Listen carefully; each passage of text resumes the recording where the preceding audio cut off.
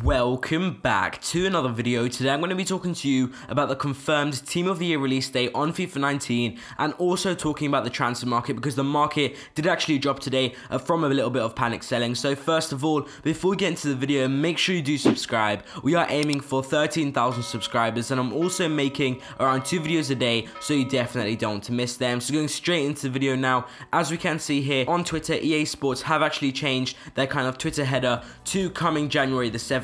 And of course, at first we were wondering if it's just going to be announced, of course, the Team of the Year on January the 7th, because there was a bit of speculation. Some people were saying there's not enough time because the closing date was actually on January 7th for all of the people actually to announce and like kind of tweet it out on social media, other stuff like that. All of the rules are of course said by EA Sports of how to kind of vote all of these game changes and everything like that. That did actually get the Team of the Year voting boxes. Of course, we do know that it did happen, that sort of thing, in FIFA 18. But it is actually going to be on January 7th, as we can see here on the screen. This was actually from the EA Sports' website. They did actually change it, actually, because at the start it didn't actually say that there is going to be, of course it does say, with special Team of the Year player items available in packs for a limited time in FIFA 19 Ultimate Team. So I think at the start that was actually a mistake from EA Sports. They were meant to add that and it did actually confuse some of us. So of course now it has been confirmed by EA Sports and it is actually going to be on January the 7th. So of course, now talking about the market, there has actually been quite a lot of panic selling.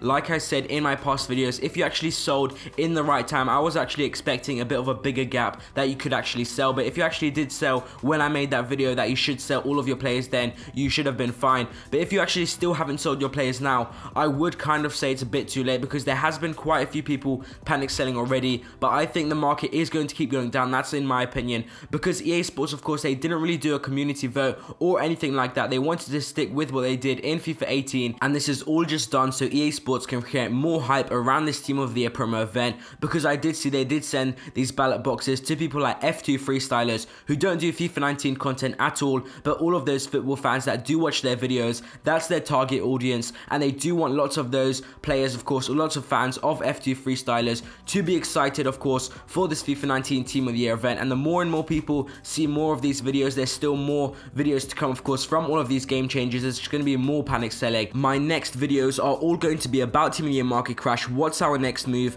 and also what's going to be going on in the following days. So make sure you do subscribe so you don't miss those. Thank you guys for watching this video. I hope you guys enjoyed, and I'll see you next time.